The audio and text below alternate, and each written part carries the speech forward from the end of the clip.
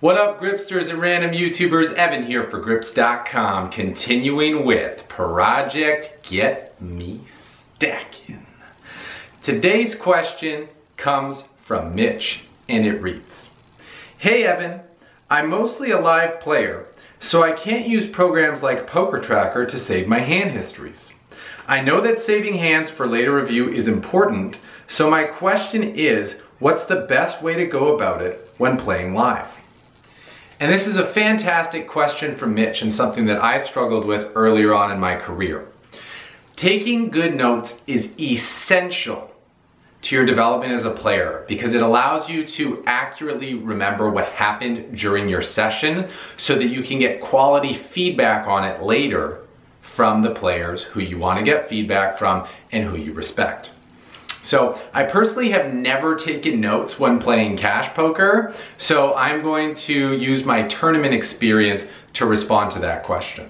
In the past, there were 4 methods that I tried to take my notes down. The first method I took for saving my hands was trying to keep everything in my head.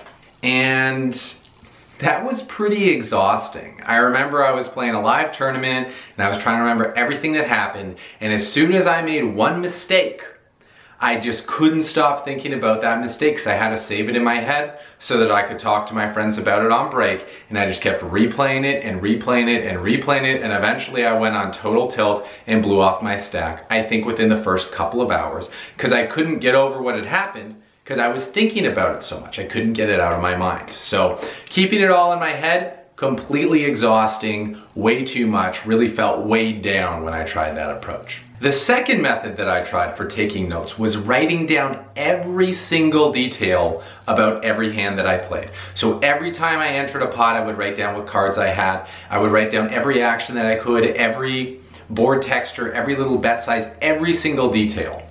And while this gave me a very accurate picture of what had happened during the session, it left me totally disconnected from the game.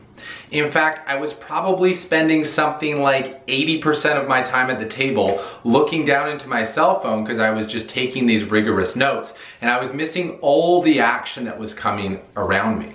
So while I was getting really good memory of what was happening during the session, I was missing out on the action that was happening around me, and I wasn't in the game flow, which cost me future expected value. So that method, writing down everything, was not the way to go either. Now, the third method that I tried was to just not take notes at all and just ignore and forget everything that happened during the session. This allowed me to be very present during the session because I was very focused on the game flow and paying attention to what was happening around me at the table, but I wasn't able to get feedback on my play because when I would try to recite hands to my friends after the session, I would be missing a lot of details. You know, I'd be like, you know, there was a raise from middle position or maybe it was early position, and I think he bet like half pot on the flop, but maybe it was 3/4. I don't know, it's not that important, but it's so important. Every detail is super important. So while I was able to feel a lot more clear in the head when I wasn't writing everything down, and while I was able to pay more attention to the table when I wasn't putting any of my time into my cell phone, I wasn't able to get great feedback about my play, which meant I would play great, but I wasn't improving my play. So in the short run, it was an okay strategy, but in the long run, I was missing out. And then I felt that I found the sweet spot. And that was that I would have my cell phone, and I would write down, you know, my hole cards, I would write down a couple of the bet sizes, and I would leave it at that. I would just put the key information about the key hands that I played. Now note, I didn't write down every hand I played, just the most relevant and important hands I played, the ones that I felt there was a lot to learn from or things that I was very unsure about. And when I took this practice, I was able to stay very present with the game, and at the same time I was able to write down a lot of information so that I could get feedback on it, and after the session was done, I would fill in the blanks. I thought I'd found the promised land. Turns out I was wrong. 2 years ago at the Fallsview Poker Classic, I sat down with my buddy Matt Jarvis, and I was like, hey man, like, you've been a really successful player, you've had really great results, like, how do you do it? How do you stay sharp and on your game? And out of his backpack, he pulled out this novel, and he's like, here, check it out. And I looked at it, and it was all the hands he had played from his tournaments with all the bet sizes and everything. And I'm like, dude, how do you do this? How do you have all this? How do you have all the time to get that? And then how do you like get it to yourself? And he said, oh, it's easy. I just open up a Google Doc or I open up an email and I've already got it formatted with all the blind levels and stuff. So I just fill in the blanks and then I send myself an email at the end of the day. And I was just blown away. It was absolutely the best method I'd ever heard. It was all the ideas I'd had together and made even more efficient because he could email it to himself. And in addition to that, he could instantly email it to the other people that he wanted feedback from. So it was easier for his coaches to review his play and give him the most valuable thing, which is immediate feedback on his play. Learning this technique was a real game changer for me because not only did it allow me to get really efficient with my note-taking abilities and allow me to stay more present with the game, it opened up the door to getting feedback from the players that I wanted it from. This also showed me the concept that when you put in work beforehand and prepare things, they become a lot easier in the moment. So you're not doing all these audibles, typing in all these blind levels, typing in all these extra things. You have your shortcuts, you have your document, you have your format ready to go, and all you do is fill in the blanks. It's a really amazing technique that will allow you to document your experience at the table so that you can both get feedback on it and have a more accurate description of what actually happened, because it's pretty common knowledge that human beings like to exaggerate and change the past a little bit from what actually happened. Whereas if you write it down in the moment, you will have the true reality of what happened, and then you can truly analyze your play and get the best feedback on it. So Mitch, next time you're at the poker table, the live poker table, I invite you to try this technique.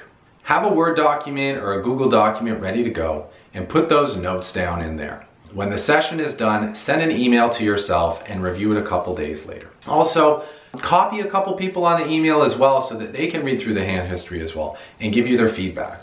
The most important things to include are, your position, your range, what you think your opponent's range is, the blind size, the bet size, and any dynamics that were going on. Because if there were dynamics at play, emotions coming into play, those are going to affect the decision making and they're going to affect what the best play is. So to get the best feedback, make sure you include all those details in your email. If you integrate this exercise into your poker practice, I think that you'll look to experience 3 benefits. The first is that you'll be more present with the game because you'll be looking for the little details that you want to include in your notes. And at the same time, you won't be spending too much time taking the notes. You'll be spending most of your time looking for the information that's going to go in your notes. The second thing is you're probably going to be a lot more confident in your reads because you're going to have past information on the players you're playing against. You're building up a database on them, and it'll be factual information that you accumulated throughout the session.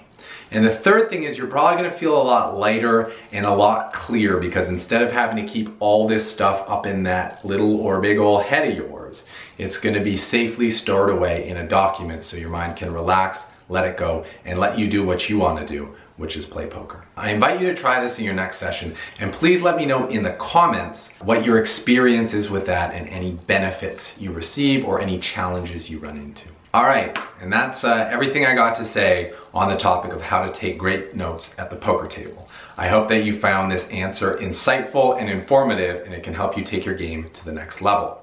If you enjoyed this video, please give me a thumbs up and leave me a comment down below. And if you'd like to see more videos like this, check out my other playlists that are all part of Project Get Me Stacking. And of course, don't forget to subscribe to my YouTube channel so that you can get notified every time a new video goes live. So if you want to do that, click that red button below the screen and subscribe. And when you're done with that, you know what to do. Take what you learned, go out there, and get stacking. Peace.